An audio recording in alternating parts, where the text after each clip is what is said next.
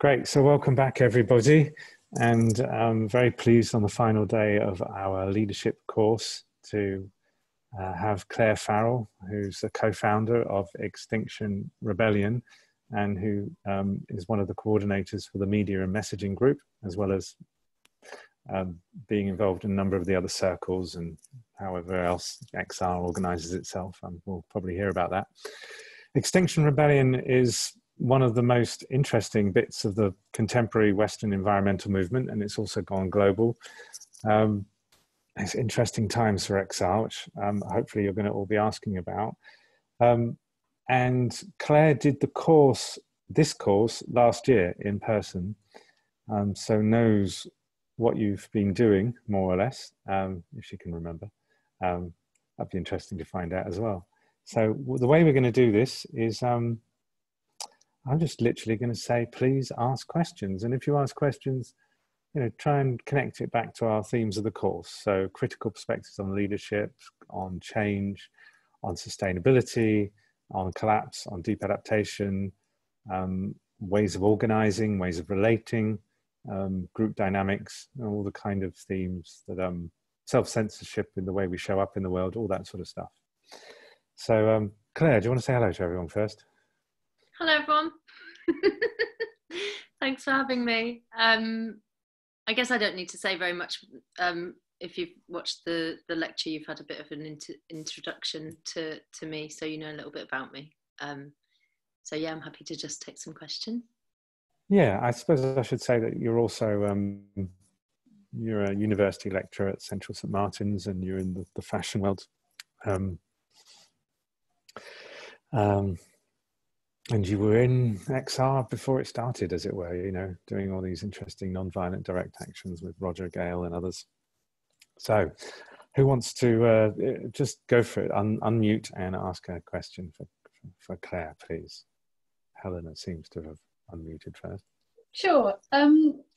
Yeah, hello, Claire. I saw you at Meaning last year and you were amazing. So great to see you here again today. I wonder at some point whether you'd say something about anger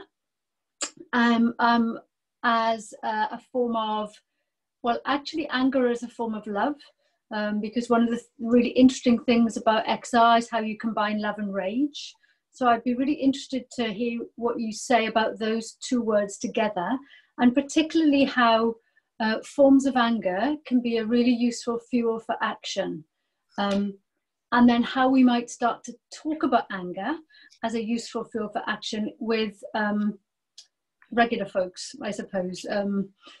How we might introduce that as a form of galvanizing something. So yeah, anger and love, its use and how we might use it to galvanize action, something like that.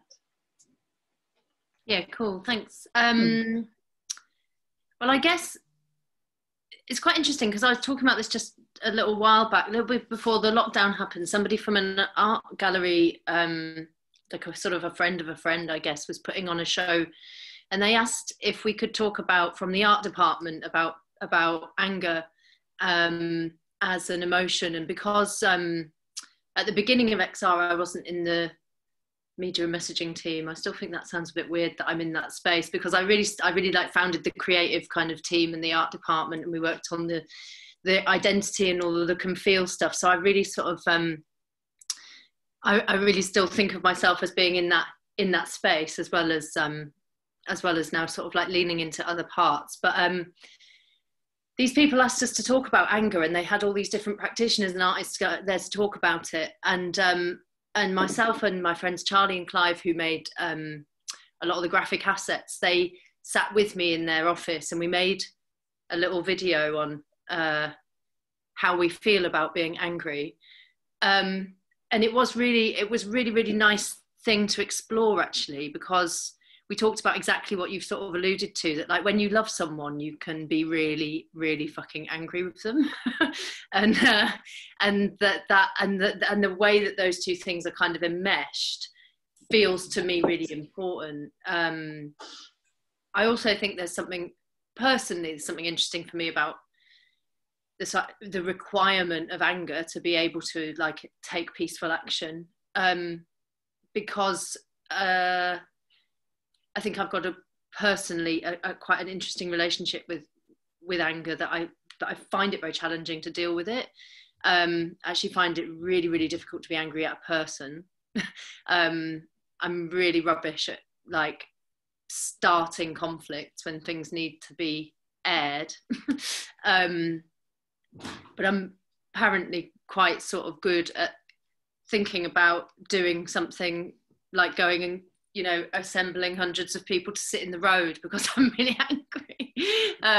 And that's, yeah, it's quite interesting because it's a certain type of very laboured manifestation of being furious.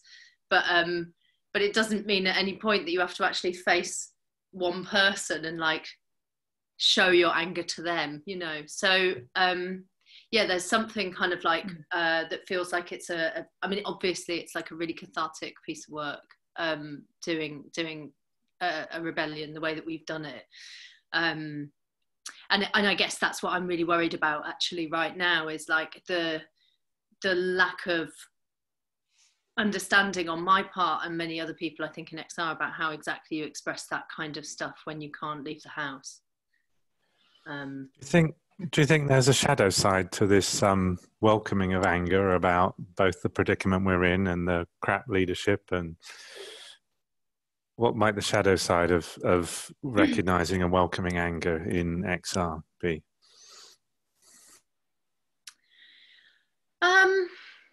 Well, I don't know. I mean, I guess you could potentially find that people are acting things out and perhaps not quite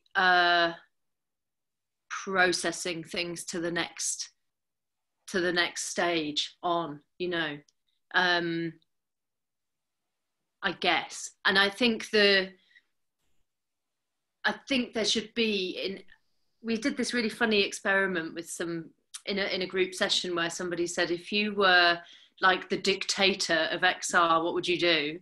And I sat down with this like small group of people that I don't know well at all, and wrote down, we all had to write our lists of like what would be our list of rules and what would we implement.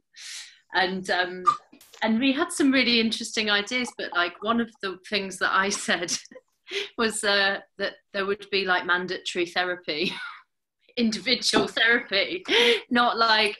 And then someone said, that's really bad, Claire, you can't force everyone to do the same kind of therapy because everyone wouldn't want to do it. But I was like, I just really want to know that everybody's taking care of something for themselves like that. Do you know what I mean? Because a lot of people in Extinction Rebellion do. And I have to say, I've never, in the rest of the world out there, I've never experienced so many people who've done so much paying attention to their own shit. It is a movement full of like fantastic people. Who've done a lot of work, the work as it were. But yeah, that was what I said. Thank you. Super, thanks. Claire, this is Joy here. I may have a go. XR, as I understand it, offers some hope that things may change for the better, and I just wonder how that fits with deep adaptation. And also, how do you lead a devolved organisation? Okay, so let me just make a note of that. So XR seems to offer hope that things might change for the better to some extent. And how does that fit with deep adaptation? Yeah. And the second one, which was just a sneaky add-on, is how on earth do you lead a devolved organisation? Yeah. Okay, so the hope one is a good question, and I don't really think that hope's a particularly interesting thing. And again, that's like I know very well that's quite personal. Like I think as a young person, I sort of I just found hope to be like the source of a relentless amount of pain. So I don't really think it's very cool. But I guess the challenge is that, like, and this was raised by a friend of mine actually, well, someone who Jem knows, Mark, recently, that when we first launched, we had all this messaging that said like, we're fucked and hope dies, action begins. And all of this stuff, which was really about admitting that things weren't looking particularly possible. However, you know, knowing what you know and knowing how fast things could change, there's still like nothing better to do than try to do something. And I don't need to like know that this is going to work to know that it's like the right thing to oppose making it worse. so that kind of like releasing yourself from like the expectation of like success or a certain outcome and being able to like act anyway from a position of like sort of centering on your own moral compass was really the point. And I think as it's become a mass movement, a lot of somewhat more hopeful people have entered the scene in a way. And that's what I've noticed as we've grown, because it went so big so fast. It's been quite hard, I think, for lots of facets of XR to be able to hold on to what was intended to be embedded in it at the beginning. And of course, what was embedded from the start was also like flawed. It was just, there were quite a lot of things thought about that were nothing to do with me, because there were other people who were being really clever thinking, oh, we need to like set up this part and this thing needs to be thought about. And a lot of that was really, really good, but it had its faults. And as we've expanded, there are things about the culture that have sort of shifted and changed a little bit. There are things about the messaging that have sort of expanded, and people are very concerned about like scale of the movement and growing the movement. And also to me that feels like it's constantly in a sort of it's constantly being sort of like hanging in a balance with like the question of like, will this help get like 1 million more people? Maybe if it sounds hopeful. Is it really telling the truth in the way that I personally would like to? Perhaps if it's gotten 1 million people appeal, not. We don't know quite, but there's a sort of, I feel like there's often a tension between people who want to say, no, look, this is like all of this, you've just watched the talk, you know that it's really, really bad. Don't go out and say we've got 12 years to fight climate change. You know what I mean? I mean, when people put that banner out that said we've got 11 years or whatever, I mean, I just, you know, I could have, I don't, I've got no words really. Like there's no consent from me for like that kind of messaging. But so it sounds like earlier on you were a bit closer to Deep Adaptation's idea of that things are going to unravel. But as XR became huge, then some of that edge was smoothed off. So where are you at now in that dilemma? Then is XR going to be more clear about, because the implication, if the truth is that it's too late to stop a catastrophe and this society will unravel, then adaptation, whether or not deep, you know, adaptation is something to have in the conversation as much as going net zero. Where are you at with that?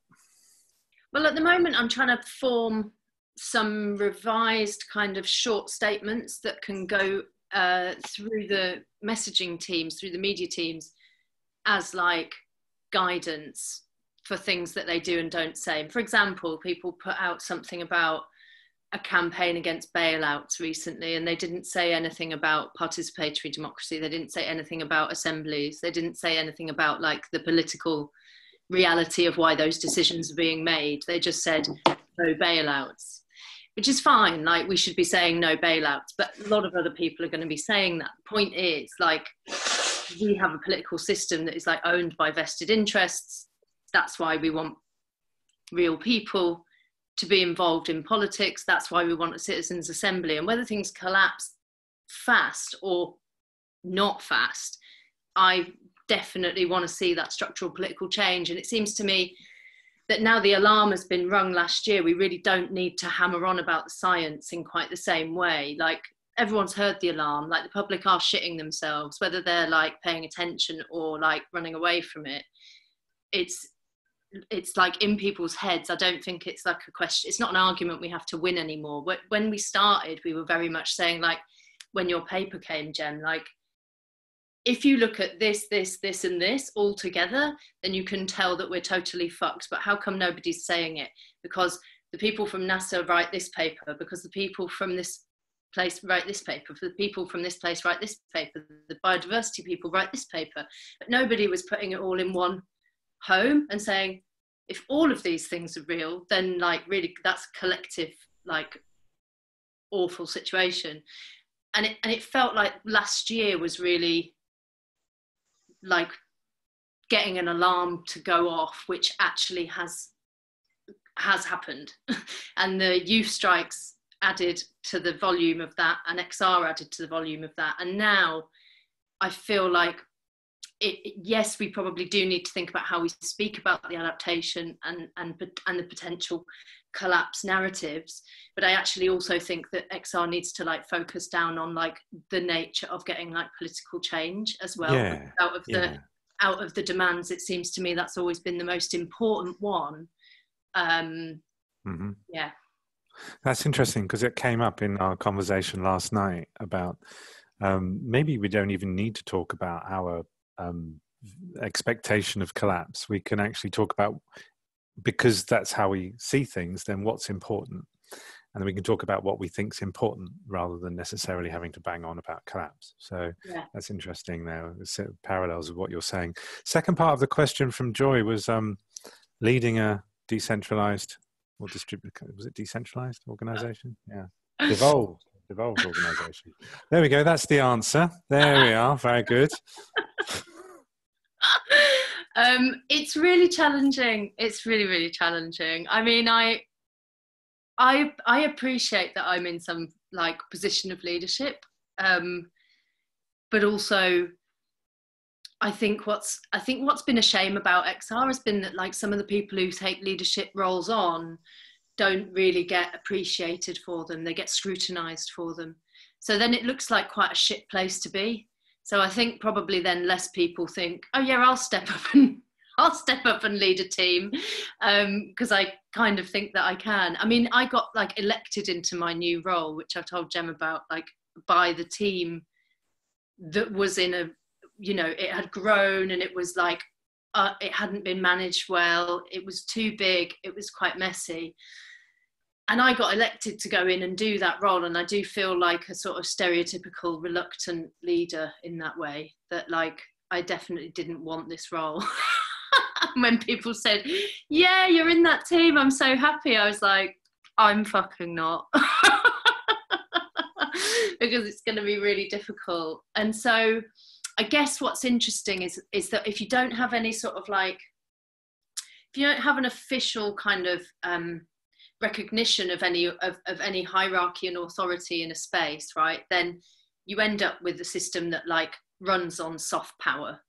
And in some parts that's kind of what's happened. And it's also interesting to notice that it's kind of, I mean, it's no different to the real world, right? But like, if you know everyone, then you can get shit done. And if you don't know everybody, then it's harder. So for some people, they do hold power through just relational knowledge and relationships that they've got with each other. And I'm not very clear kind of how we deal better with that. I mean, we're trying to like work out ways of having buddying systems where you like get people from other circles, maybe from like local or regional groups that don't have many people in the national teams, and you bring those people on as like shadow people to come into like the national working group structure and come in and work. So we're trying to do that. We're trying to organise socials to get people to connect with each other in ways that they haven't so far. We're trying to reorganise the way that we allocate funds, because as you might know, that we've like had some financial problems. We've run out of money. We grew very big, and our income didn't keep up. So especially with no action on the streets in May, we usually bring in most of our money comes from crowdfunding. So most of it would come through us going back out on the streets. So we also know, looking ahead, that we've got like we've got no cash flow now because we're not going to go out, so we're not have a rebellion, so we're not have that money coming in. So there's loads of kind of stuff about it which is actually quite ordinary. And then there's something about it which is kind of, I think it's struggled a little bit with the scale. So when it was quite small, and as it grew like to a mid-size, it felt like it had like a sort of fairly flat, like, but really like tightly linked network of people who kind of all worked together, and then it kind of expanded around the edges. It felt like it made sense when it went around one kind of circle, but you probably don't know about our structure, but we've now got kind of 3 super circles of how we organize, which have all got different teams within them. And that system of organization and governance now feels to me quite complex, a little bit too complex. So there could be people making big decisions over here that impact people over here, but they don't necessarily have a guaranteed good connection designed in. And I think a lot of the leadership difficulties for me are in like information flow, basically. Like, people can find it easy to come together around like projects or different parts. There's not so much contention about like, oh, we don't want to work on that, or we don't want to work on that. The problem is getting like the right people to hear about it and to know that this like campaign against bailouts is happening. So how do people find that and pile in when they want to work on it? I guess the other thing that's interesting is being able to, like, as a creative, I've found it quite challenging that the self-organizing system that we use it understands inclusion, but it doesn't understand creativity somehow, which I think is, you know, when you get like a certain dynamic that's like a chemistry between people that are like really going to work really well together, that's how you make good creative work. It's not, this is going to sound really dodgy, but like creativity isn't a democratic process. It's a thing that happens, and you need to like give it space, and you also need to allow people sometimes to choose who they work with. If you like include people for the sake of like fairness and put them in a room, they're not going to make like the most outstanding creative work of all time necessarily, unless they're the right people. And so I think I don't fully understand myself like how you work with that knowledge, and in a way where you are not creating like exclusive teams where people are like saying no, I'm just working with them because we like each other. So there's a real rub there, I think. So one of the key things I'm hearing in answer to Joy's question is you lead a devolved organisation quite openly and honestly in terms of all the mess, and accept that there's going to be a bit of a messiness, and keep rethinking about your processes and such like. Joy, what do you think you've heard there? Yes, it was good. It was interesting. I've always admired the leadership of such a devolved organisation. It's really interesting to hear from Claire how that works. Thank you. Cheers. I guess, Jem, the thing from your course last year that was really helpful was thinking that like was really just sitting still for a minute and thinking about leadership as like a thing that means you have to listen. Because I don't see myself as a leader, but I do know that I can listen. And so I think that was really, really helpful, and that made me go back into the space in XR and think that perhaps when I'm like listening, and sometimes slightly rolling my eyes at someone and thinking, yeah, okay, I get it, I can't actually fix this, but okay, that actually that like understanding that is actually really, really helpful, and not me just wasting my time listening to people. Do you know what I mean? Yeah, thanks. That's come up, and also this morning with the practice we did before you joined us. Kat. Yeah, I'm really interested in what you were saying about inclusiveness there, Claire. So, because one of the things that really exercises me is how a lot of marginalised people don't get their voices heard, and some of the projects that I've been involved with have been about not comfortable, privileged, reasonably educated middle-class people like me telling their story, but giving them the tools, teaching them the crafts and the skills, whatever, to tell some of their story. And I'm wondering if you've got a perspective on how you lead, or one leads, but also one brings leaders out of those marginalized people who may not have the vocabulary of words or even of ideas that are sometimes used in creating the structures of Green parties and XR and so on and so forth. Because for me, I have found myself disengaged from those groups sometimes on behalf of other people, if you know what I mean. I felt, yeah, I get what's going on, but the guy that I'm dealing with at the shelter who's struggling with addiction or wet brain or whatever it might be, or just his literacy is not great, he's going to struggle to understand what's going on. He's going to struggle to tell you what world he hopes for, and so those voices may not get heard in your process. Yeah, there's a lot in there. Well, firstly, I think if you want to hear what people have to say, and this is probably my criticism of our SOS system, not understanding like creativity, is that if you can find methods and ways to like hold spaces where people are being creative well, then that's what I think I'm sort of saying there is it would be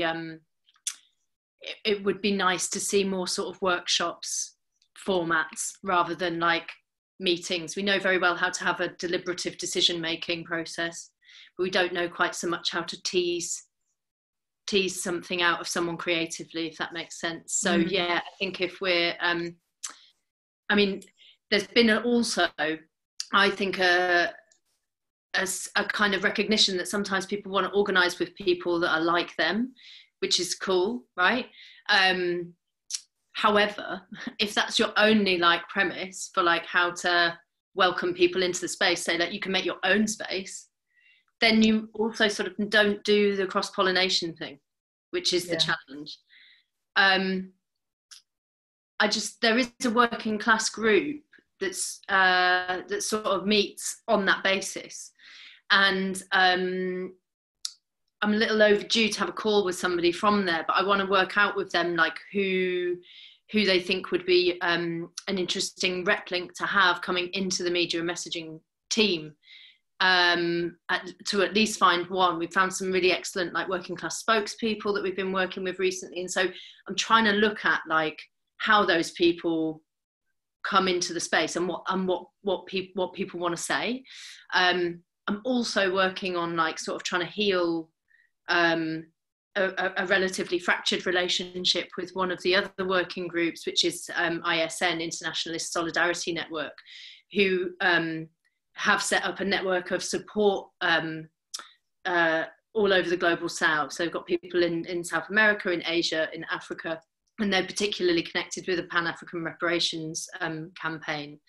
And you know, I'm from speaking to them at length, I understand that they've had some significant problems dealing with certain members of Extinction Rebellion who've come into the space and have not really like connected with what they need to speak about properly. So yes, they've posted something on social media, but it's not been quite in context. It's not been quite in like recognition of what it actually says, what they actually want that to come across with.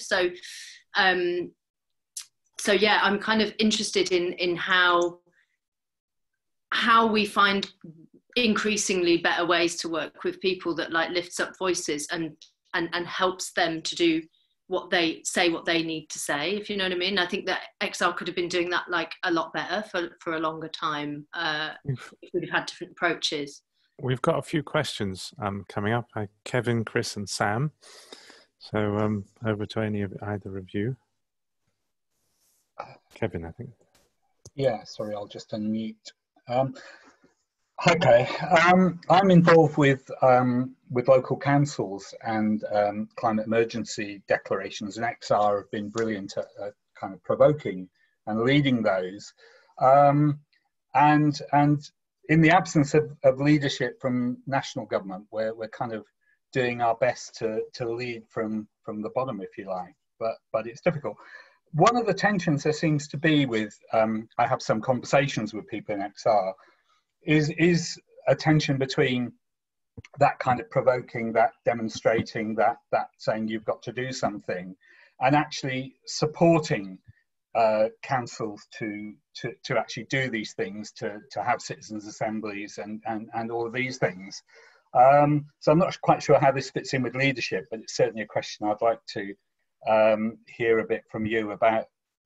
I suppose one of the things that I've noticed in talking to people is that trying to even get a decision about this just vanishes into a void because of the complex decision-making structure. And I'm a member of a co-housing community in Lancaster where, you know, we do all of this stuff, and I'm well aware of all these devolved leadership issues. Anyway, yeah, I don't know what's in all that. So are you wanting to ask about how to support getting assemblies, mainly? About how XR can support in a positive way rather than just a provocative way. Yeah. Yeah, just for context. So Kevin, you've been involved in this nationwide network of local councils that have declared climate emergencies, and having led that work in Lancaster yourself. Yeah, thanks.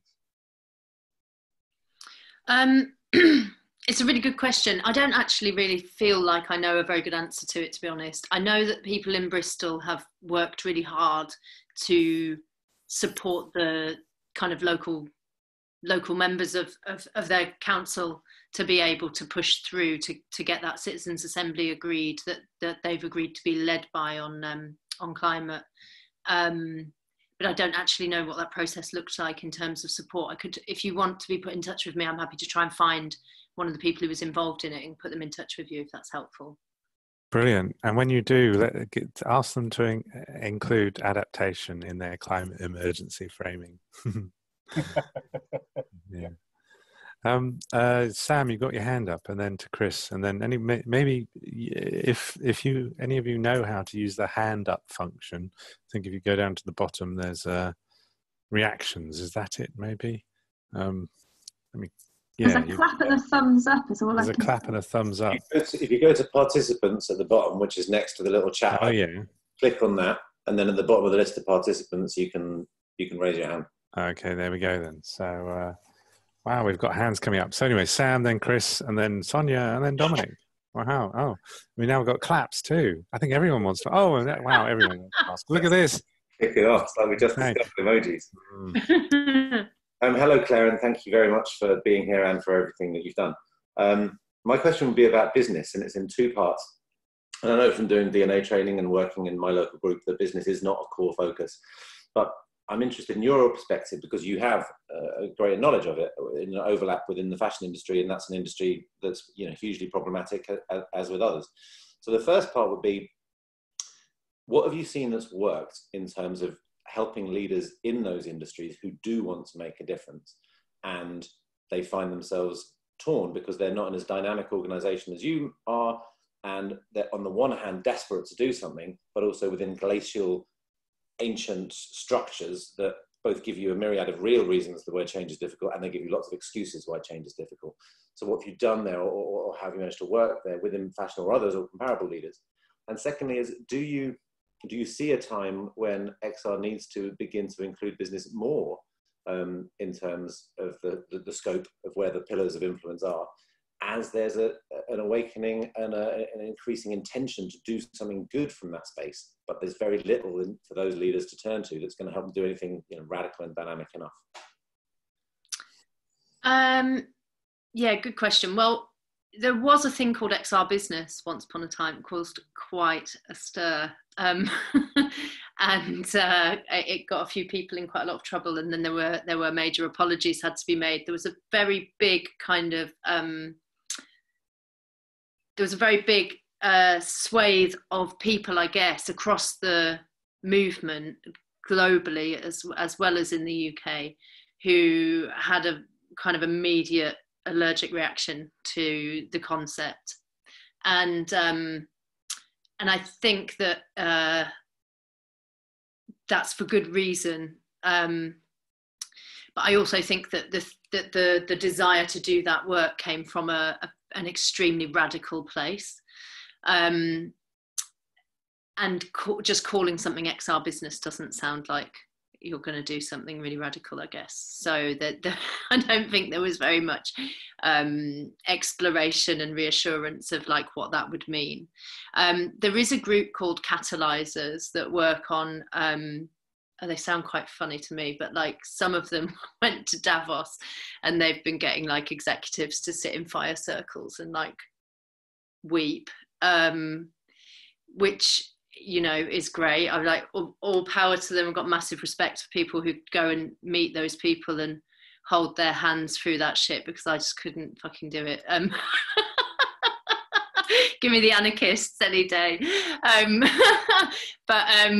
But no, so they're doing that kind of work to try and, I guess, like penetrate that world and also build trust, right? So they go in and say, like, we're not here to like glue ourselves to your desk, but we do want to like make you fall in love with us. And then afterwards you'll love XR.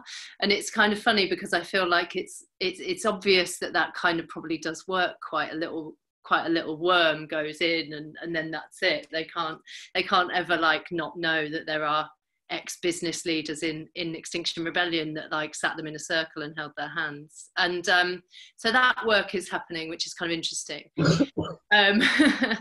But I guess, I mean, for me, from a fashion perspective, you know, the system itself is so cynical, you know, it is so cynically set up that I have seen people try and do good things in business and feel like there's someone in the way that they can't talk into it. Or I've seen people like very senior in businesses like implement a project which is basically like a piss in the ocean, just to say that they're doing it, and then their workforce has got no connection, so that they don't give a shit about it, so they don't really want to do it because it gives them extra work, right? So that's a project I did with Tesco's I'm talking about. It's like, we'll do a green project in the fashion thing, but actually it's just loads of labor for the buyers who don't care, don't see the value, but it's probably just going to go on this list of green projects that gives us like access to certain types of investors who otherwise wouldn't come near us because we don't have enough stuff going on. So the whole thing, I think, is cynical as fuck. And for that reason, I think, you know, activists need to be extremely cautious about how they interact with business, like in the same way that they should be as cautious when they interact with politicians, you know.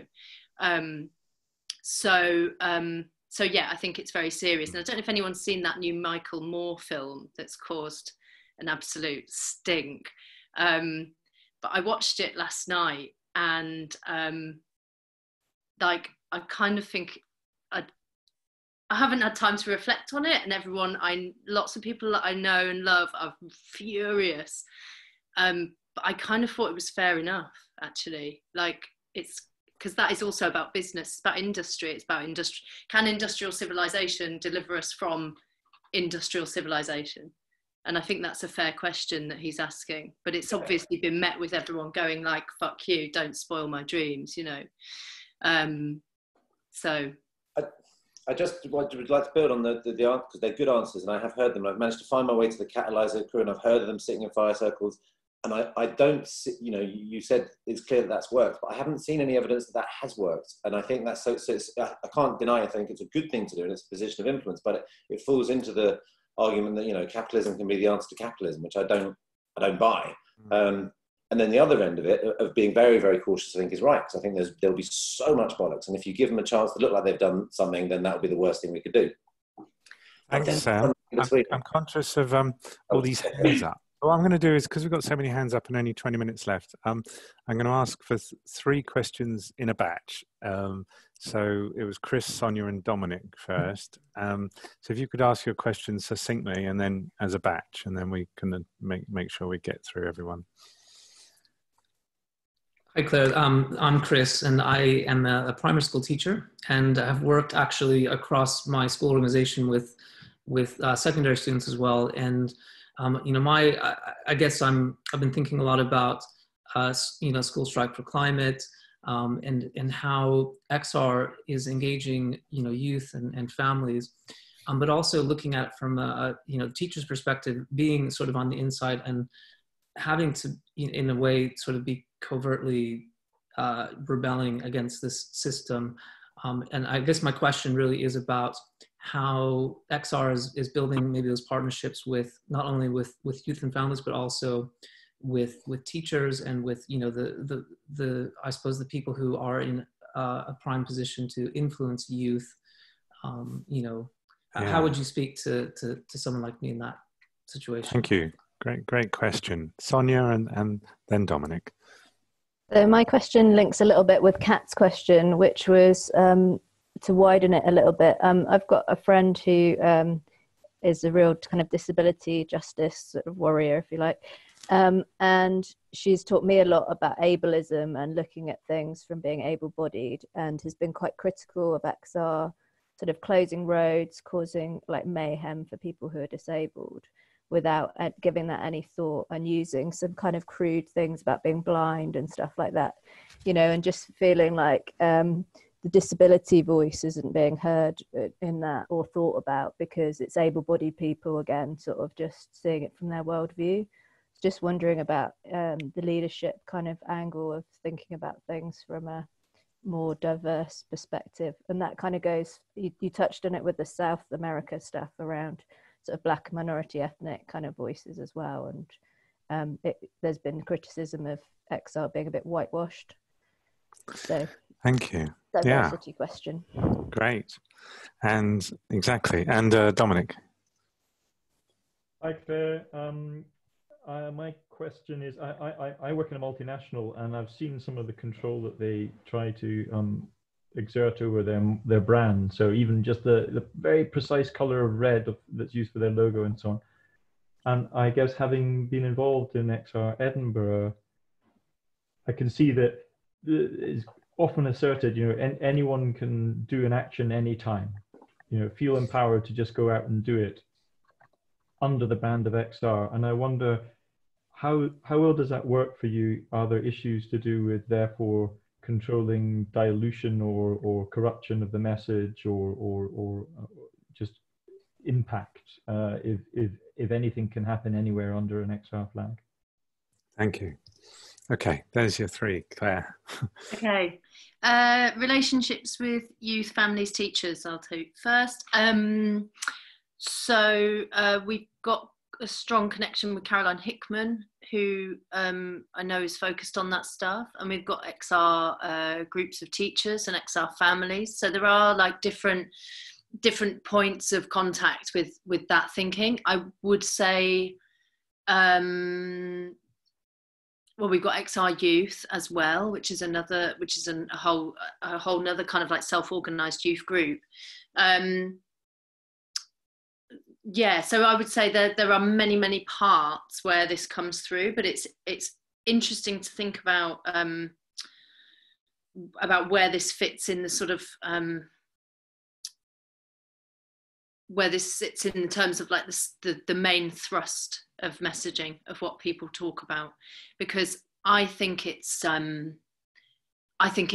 striking that within the Green movement in general, there are people who understand very well that there is a necessity to have that conversation about equity, and often that's in reference to the global south. Less often it's in reference to like the working poor in the north, and less often it's about intergenerational equity as well. And so I think there's a lot there which often gets like somewhat sort of like reduced, and I think there's been a lot of people in XR who've been out saying, you know, in the moment of doing their actions, who are talking about their children or their grandchildren, the grandparents who wear the pictures of their grandkids around their necks or whatever when they go out and take direct action. But in terms of like the relation to teaching, the relation to education, and the relation to like what do we think would prepare young people for what's coming, rather than so I guess it's more of an adaptation thing rather than a kind of like, you know, I'm doing this for the kids, the poor kids, we're really worried about them. I feel like the message around youth quite often comes through in that way, which is a very sort of moralizing message.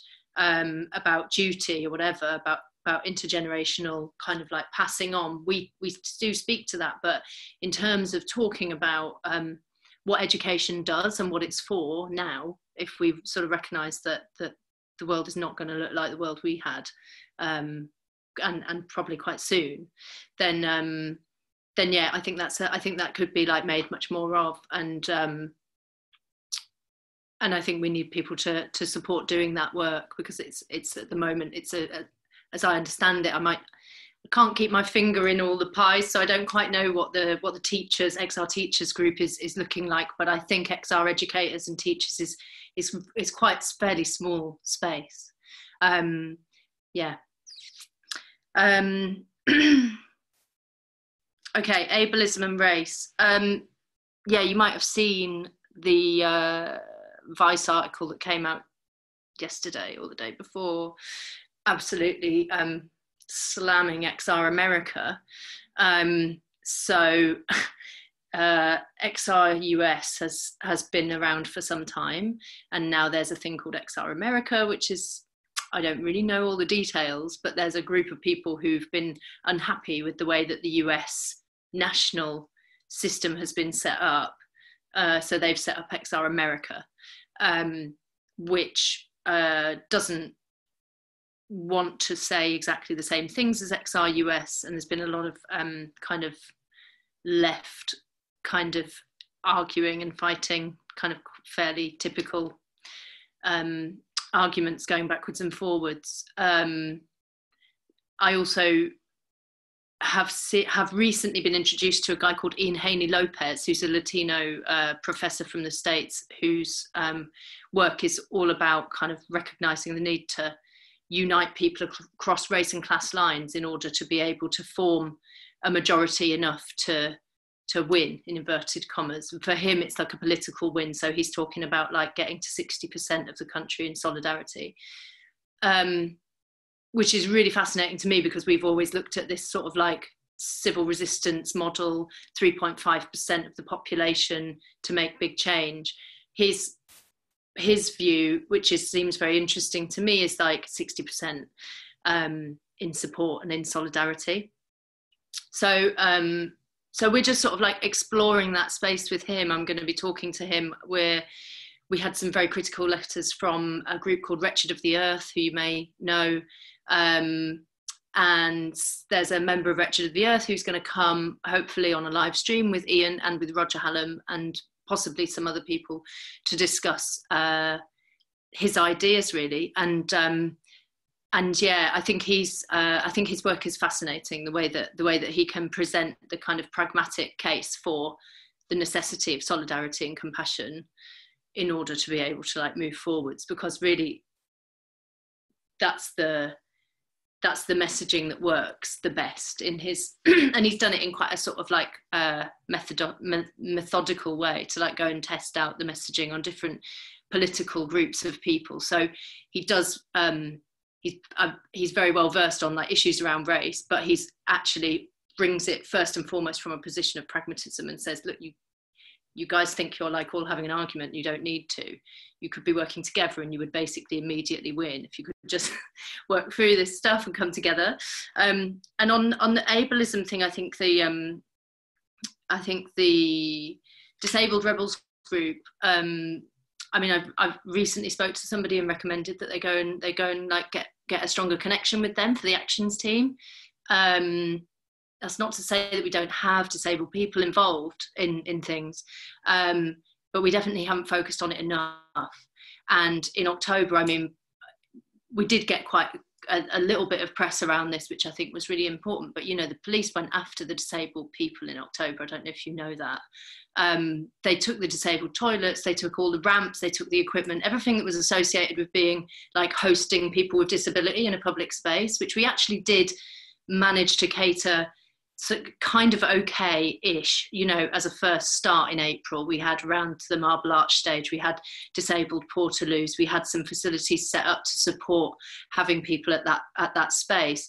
in October, everything was just lifted by the police, and it seemed quite pointed, like we're going to make this impossible for disabled people to be here. And we know what the police have been like with disabled protesters in the past in the UK, and that really does deserve more recognition from XR, and it needs to be a continued piece of work. Totally. What's the next one? Brand. Oh, brand. This is the easiest question for me, obviously. You're at risk when your brand is like able to be just picked up and used by any old person. But I think we've been relatively lucky so far, because apart from a few fascists making a few stickers, there hasn't been as much co-option of it as I might have expected, actually. And we're in the process of doing trademarking the name and the logo, which will mean that we've got a sort of like a big international brand status in trademarking. I know for some of the sort of anarchists, it's like, well, if you need to go to court to do that, then that's bad, and you're relying on the system that exists, and you should make it all Creative Commons. But the problem with that is that people can sell it, and what we're really trying to do is stop people from being able to use our creative assets and make money out of it, because we've never wanted to do that ourselves. So, for example, to make like a piece of XR merchandise, you show up in a place and you roll on the ink yourself on the block and you print the thing. So it's an action-based thing. You can't buy the t-shirt and not go to the thing. You have to go to the thing to make the t-shirt. And so building that into it was really, really intentional for me from the beginning. And I think we're hoping to kind of evolve the brand in a way, sort of get a new font and work on some new visual assets. And I think we just have to keep trying to stay ahead, because we've got the Rebel Burger, the Rebel renting schemes, so I mean, it's the language gets co-opted even if you protect. Yeah, just want to say that's not XR's Rebel Burger. That's Burger King's, is it? Yeah. Okay. Yeah. Rebel washing is the new thing. Abigail, then Ellie. Hi Claire, I'm Abigail. So it was a quick question really about narratives. I suppose just in light of what's been happening to us all with COVID, whether and how you see the XR frames and narratives shifting in response to that, particularly given some of the contentious stuff that's been out there about, what does COVID have to do with climate change and human behaviour. So just be interested to know your thoughts on that. Thanks. Nellie? Hi, I'm interested to know about what you took away from the course in terms of the deep relating and deep connecting practices that you were exposed to and participated in. How have they become part of your work with XR, or perhaps not at all? Thank you.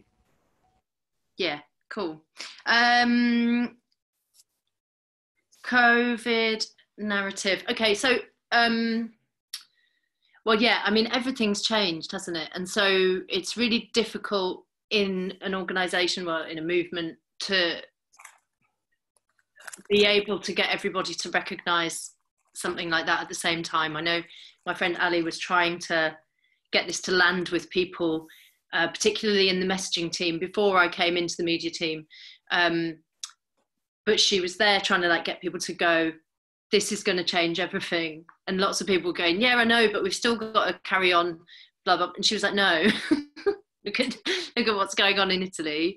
This is about to change everything. And it's going to and it took quite a lot of people, different amounts of time to kind of come to terms with it, it felt like, in a way. And I count myself in that. It's sort of at a certain point, I wasn't really quite believing that it was going to decimate the rest of 2020.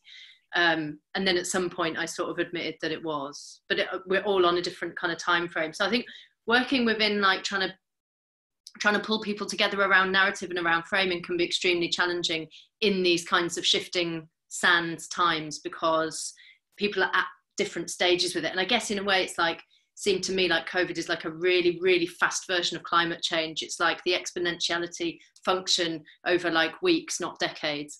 And it's everyone going, shit, you know, but not at the same time somehow, even though we're all living through it and we feel like we're living the same day to day. So that's been really challenging. And I think in terms of bringing forward a new narrative, we were already working on something before this really broke, which was like recognizing that we need this new story. And the thing I want to say about that is that a lot of people are going, we need the new story, and like it's all about the new story. And I got really kind of alarmed at the thought that there was like a handful of people who thought that it was their job to write the story. So we've put together this document which is nearly ready, and so those of you who are connected to XR, you'll probably see it in the next few weeks. But it's called The Impossible Book, and it's a kind of an invitation to be really, really ambitious and really expansive, and it builds on the idea that kind of XR has always done stuff that like people said was impossible. And I'd say like even from the beginning, people would say to me like, yeah, it's impossible. You're not, just because 6 of you like went off on one and spray painted City Hall, it doesn't mean you're going to get like, how are you going to get 200 people to do that with you? That will never happen. There's been an element of like creating the impossible that's happened already, and people are surrounded by it right now with like grounded planes and shut down businesses and all of the stuff that's happening, and all of the bailouts that are going to happen that are going to seem like impossible things that you couldn't even dream that someone could like sign the fucking check, right? So in the good and the bad sense, there's like impossible shit everywhere. So that's what we're trying to like open as a space. And then from there, I believe that actually in terms of narrative, I think what this could help a lot with the environmental movement is to move it to like talk more about health. So like we understand that like everything centers on health, and the economy should center on health, and our movement should center on health. And I think maybe this COVID thing is going to help us to do that, because I feel like that's going to be the kind of like relevant thread for people in like having lived through a pandemic. Thank you. And for Ellie's question, I don't know, maybe we called it authentic relating or morning circles, I think, when you were on the course last year. Well, we sit in circles anyway in XR. So I remember this last year sitting with everybody on the course and people talking about sitting in circle, and I was like, oh, we sit in circle every day, pretty much. But there's something really that I loved about being like in facilitated spaces with Katie. So I just want to like say that because it was really, really, really good. The thing that I actually really liked as well, which I've actually done in like workshop spaces that I've held with small groups, is the kind of what's it called, active listening, kind of getting people to really do that outpouring of speaking without interruption. And I think that there's something extremely valuable about like talking and not being interrupted but being heard for like a significant length of time. I don't know if you've done that this time, but I find that a really, really valuable exercise. And quite often people, you ask them to say one thing and they say something else, and that's also like extremely enlightening, basically, isn't it? And the improv as well, like opening up some space to play. I guess that's perhaps that's also part of the question that I've got at the moment about XR's kind of like system designs and understanding creativity and understanding opening space up, because quite a lot of the work is very like here. And I actually spoke to my therapist the other day, and she told me that she thinks I'm addicted to mental activity. and I think she's right. But it's really like a disconnected place to be, to not be like embodied and not be doing things like physically with each other. And so there was something really like interesting about that improv session that we did last year, that I really remember, like the feeling in the room, how I don't know how it like affects the people in the space, and then what you're capable of at the end of it, which you weren't really able to do at the start. Yeah, we didn't do a full improv this time, but Helen led us in a bit of a small improv, which then led into processes which were coming from a more creative, non-intellectual place. Claire, I've really enjoyed the last hour, and always impressed when you just explain what you're doing with XR. I want everyone, I'm just going to unmute everyone. So let's just, here we go, unmuting you all so we can all say thank you to Yeah, thank you, Claire. Thank you, Claire. That was you. great. Thank you, Claire. Thanks for what you're doing. Wonderful. Really, Bravo. what a gift. See you later, loves. Bye-bye. Bye. Bye. Bye.